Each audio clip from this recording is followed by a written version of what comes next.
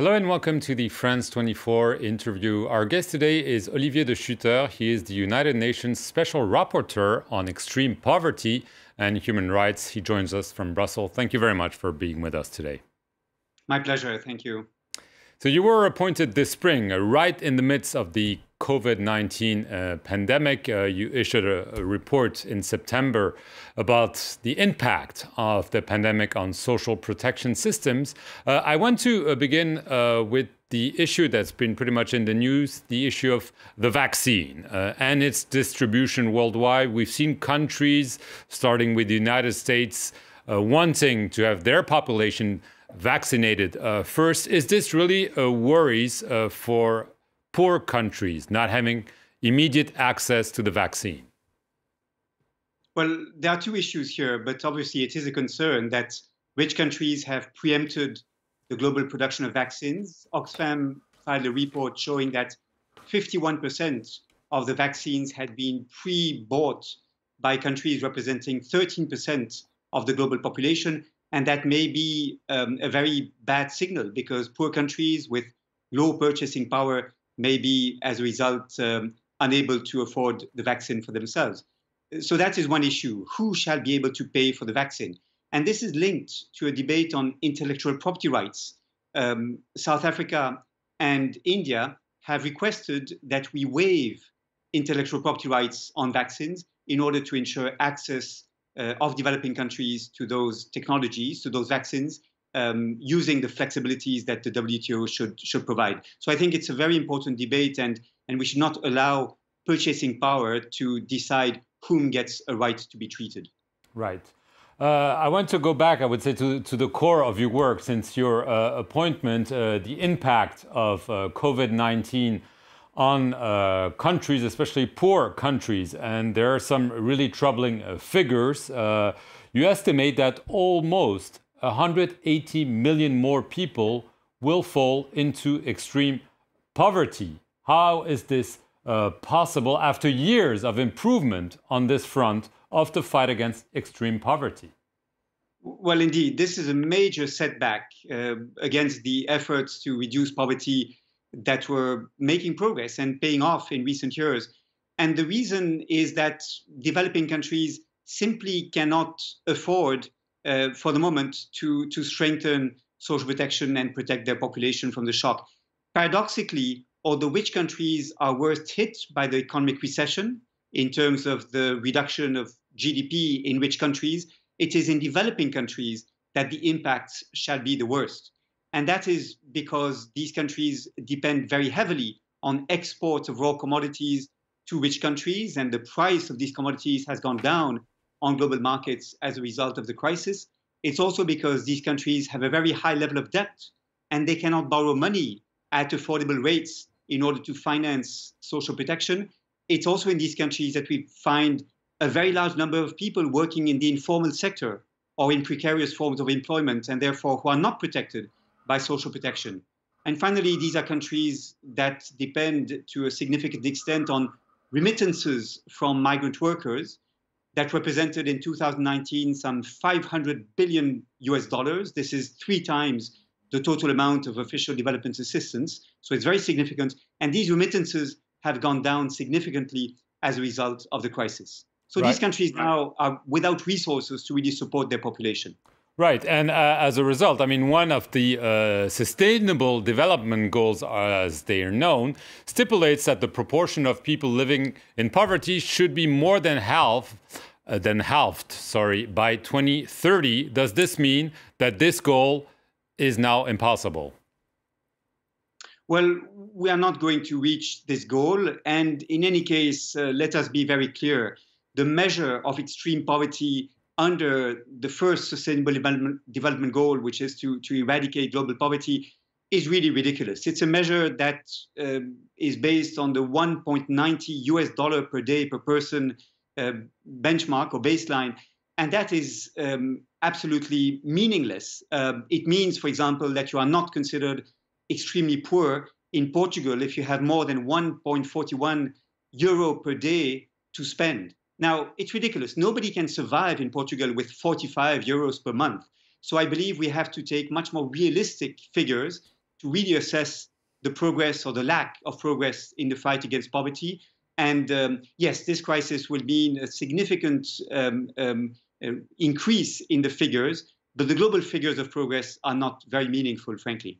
Right. What is more worrying, in addition to those numbers that are in dispute, as you just pointed out, is that there are some quite concrete phenomena that are already probably reappearing because those millions, those tens of millions, hundreds of millions are falling into extreme poverty. This means child labor, including slavery in some countries, especially women are very exposed. I mean, how worried are you? Are you seeing this already appear?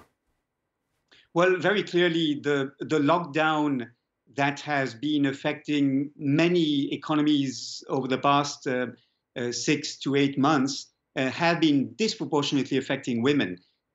Not only because women were mostly in precarious forms of employment and were a majority of the informal workers that are poorly protected by social protection, but also because when schools close down and when public services are shut down or reduced as a result of the crisis, women shoulder the additional burden that falls on families. And therefore, women are absolutely disproportionately affected by the crisis.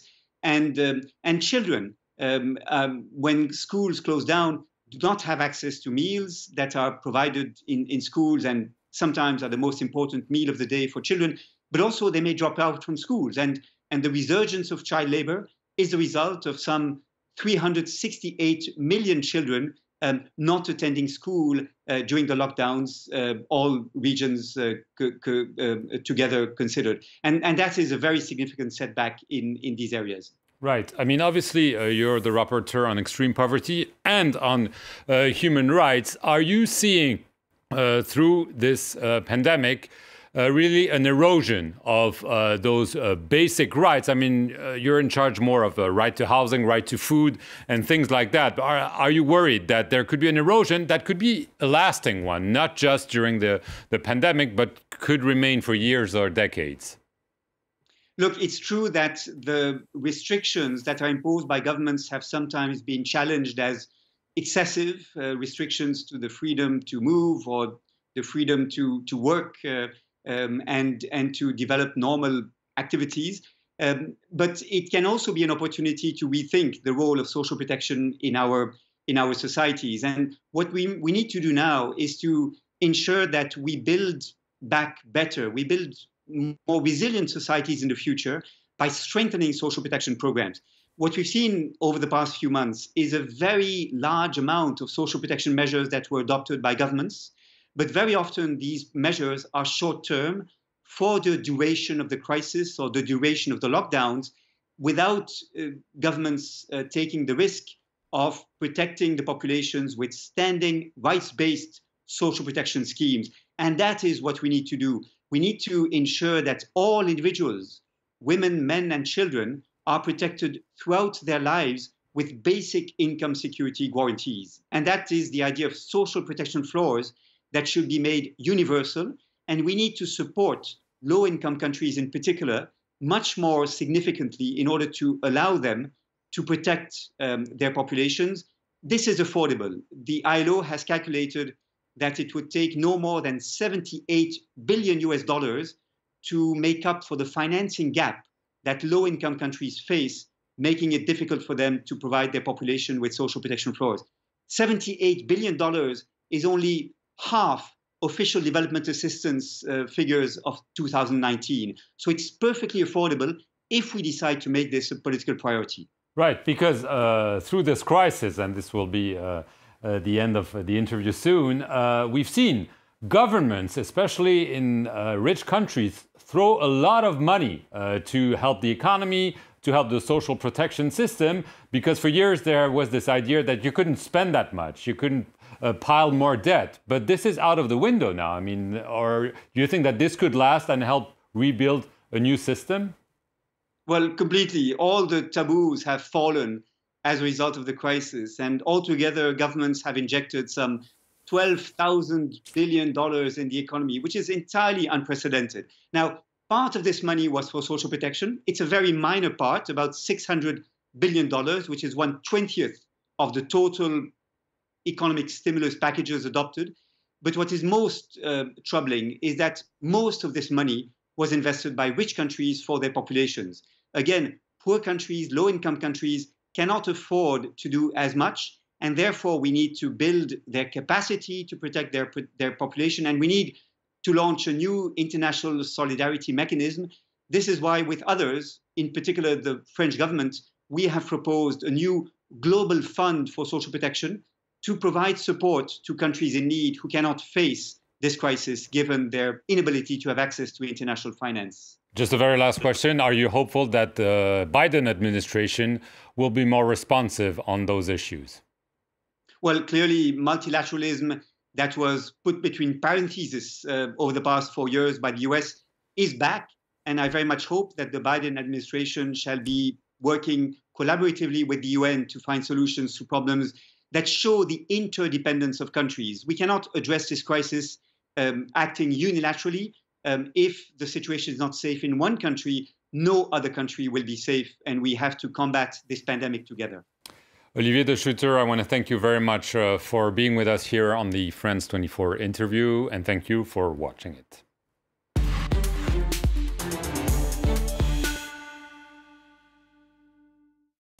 They're known for their cuisine and saying hello with a kiss. They only work 35 hours per week, when they're not on strike, that is. How true are these clichés about France? Every week, Florence Villeminot tears apart stereotypes. Join us for insight into French culture and current events to understand what makes the French so unique. French Connections, presented by Florence Villeminot on France 24 and France24.com.